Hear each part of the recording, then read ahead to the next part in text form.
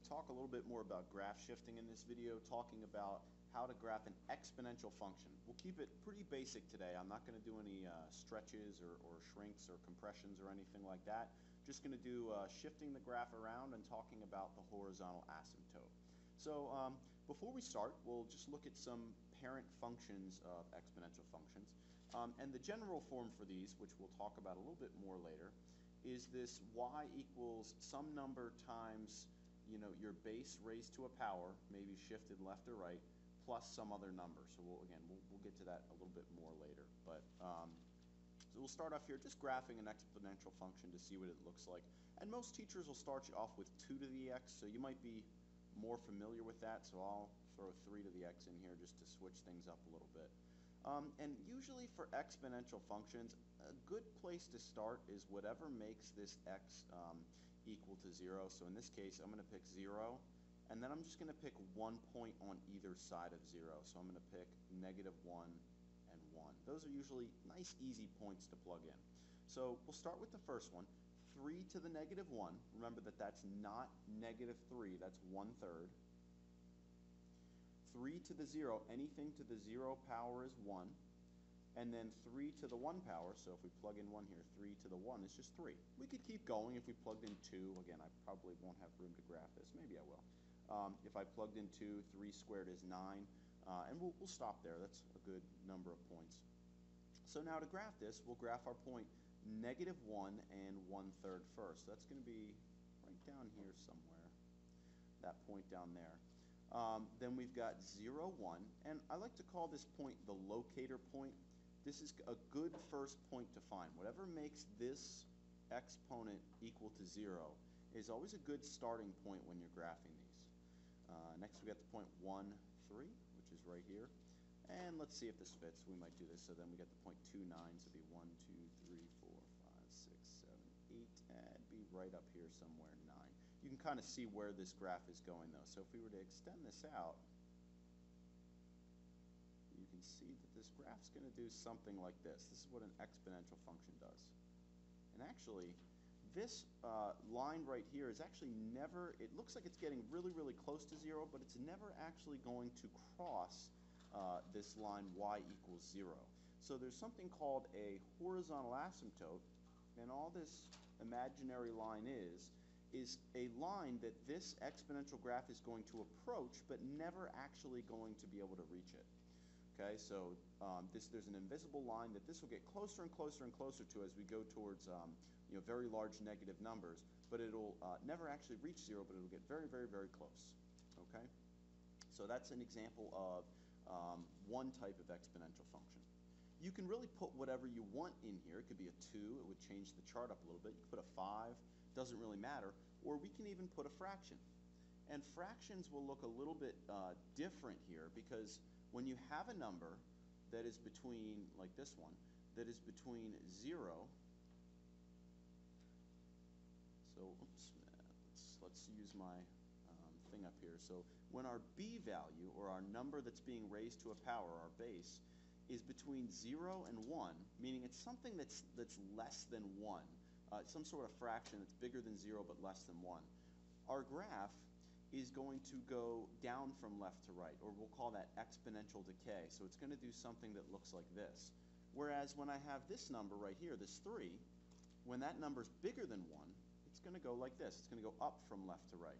So just something to keep in mind when you're graphing these. So let's try this next one here. We've got 1/3 to the x, and again, I'm going to pick these same exact points that I did before, because at 0, that's my locator point, because if I plug in 0 here, that makes this whole exponent 0. So anything to the 0 power is 1.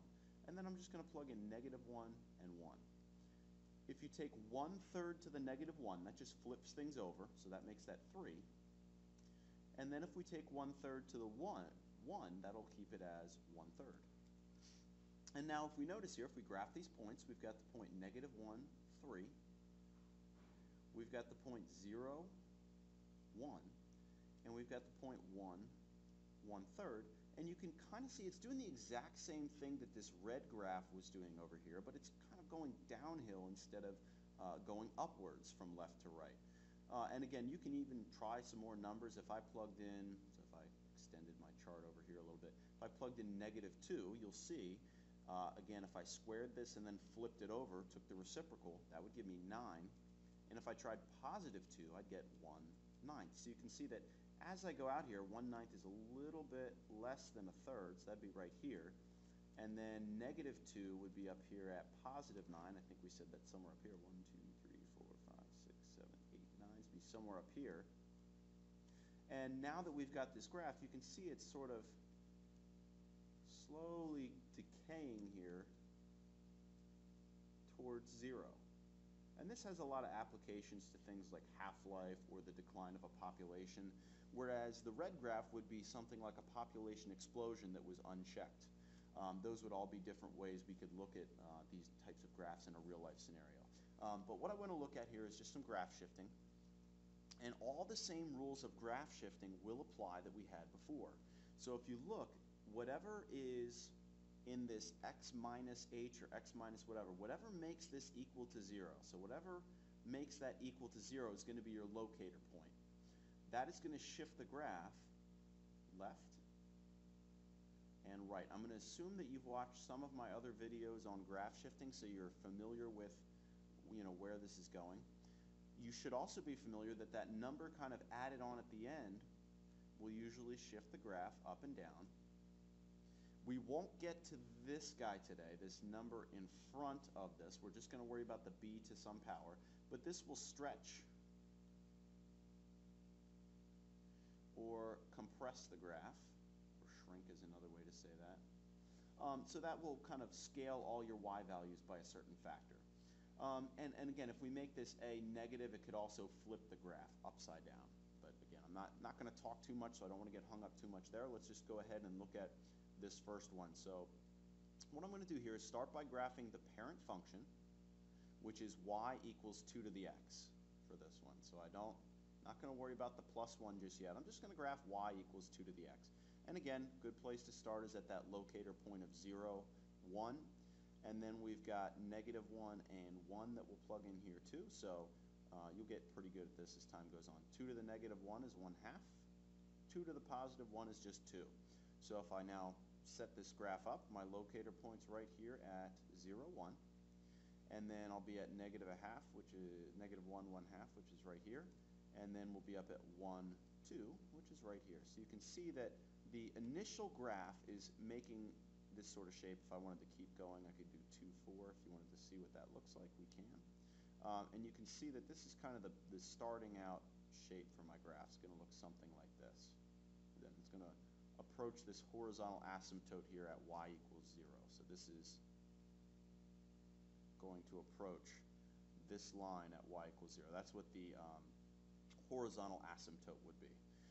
Now that we're there, what we have to do, since we have this +1, is we're going to shift everything up 1, because these k values at the end shift things up or down. So we're going to take all these points now, we're going to bring them up 1. So this point up 1, this point will go up 1, this point will go up 1, and this point will also go up 1, and I'm losing points on my graph here.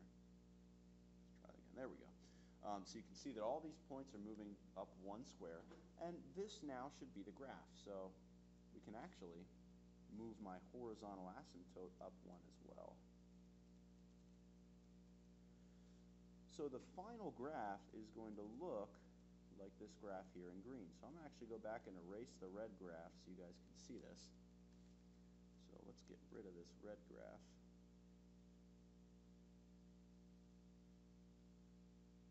And now you can see that our green graph, assuming I don't erase the whole thing, is going to be our final answer. And let's reconnect those dots. Cool. Okay, so we got the green graph finished. And you can see that our horizontal asymptote is right here at 1. And again, I'll write this out for you. So our horizontal, a lot of questions will ask you for this. Your horizontal asymptote is at, and this is the equation of a horizontal line, so they need to have just a y. This is at y equals 1. And the nice way to find those horizontal asymptotes is it's just going to be this k value right here for these problems we're working on. It'll just be the k value, so 1. In this case, our asymptote will get shifted down to 6. Okay, so let's jump to the next one here. And this one we've got a 4 now, so that's going to change things just a little bit. But what I'm going to do here is I'm going to start by graphing the parent function, which is y equals 4 to the x. I'm not going to worry about any of the shifting here.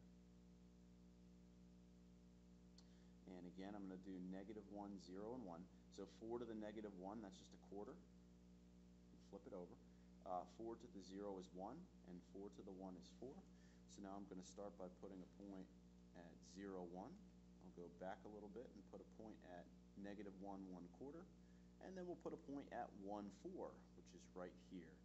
Now we know that the starting horizontal asymptote is going to be right here at y equals 0.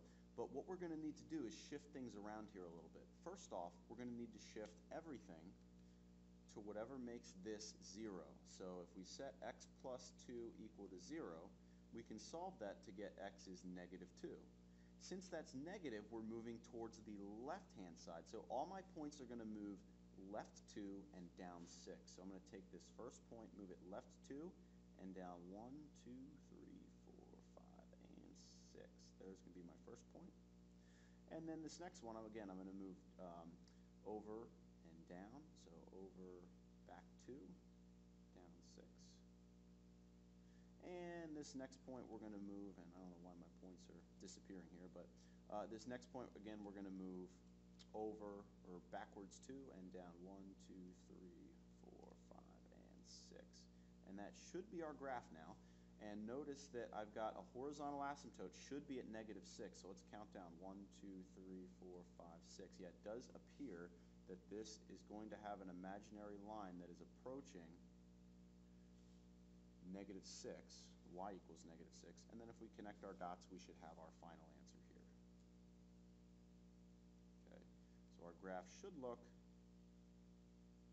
something like that. Not my best work, but you get the idea. Okay, we're going to try one more here. This is going to be an exponential decay example because we have now a fraction. So this one, unlike the other two, should be going downwards from left to right. So again, we'll set up our chart one more time here. And again, I'm going to let you, if you want to pause the video, think about what the parent function is and try to plug in your 3 points. You can do that now. And if not, we'll just keep moving. So our parent function here should be y equals 1/3 to the x. And if we plug in -1, that just flips things over to give us the reciprocal, which is 3. 1/3 to the 0 is 1. And 1/3 to the 1, anything to the 1 power stays the same. So that'd be 1/3. So let's go out to -1, 3. And then we'll go out to our next point, which is 0, 1. Right here. And then we'll go out to 1, 1/3, which is down here. And now on this one, again, we're going to have to shift all of our points to whatever makes that 0. And that should be +1 should make that 0. So that should shift everything to the right 1. And this should shift everything down 2. So let's go ahead and shift all these points around. So if I take this first point, I'm going to take it right 1 and down 2. That actually takes it right on top of this point right here. Now this point, which is kind of over top of that other blue point now, we're going to take that right 1 and down 2, which would be right here. And this last one, we're going to take it right 1 and down 2. And we're about 1/3 of the way, so it should be right about here. And now you can see that we've shifted this graph around so that it should be a nice kind of exponential function. It's also a good idea to draw in our asymptote at this point. Remember, the asymptote is going to be right here at y. So our horizontal asymptote, I'll abbreviate here, is at y equals -2. On this last one, I should have wrote this in. This was y equals -6 for our horizontal asymptote on this one. But so we're down here at -2, so that means there's an imaginary line right down here at -2 that our graph is going to approach but never actually cross. And then if we go ahead and sketch this blue graph, we should see, should look something like this. Okay, it should be this kind of curve that's kind of curving up that direction. And again, that's a introduction to graphing exponential functions. I'll make a part 2 of this video later where we will look at stretches and compressions, where if you might have some sort of number out front, like 3 times 2 to the x minus 1, plus 5, and how we would graph that given that scenario.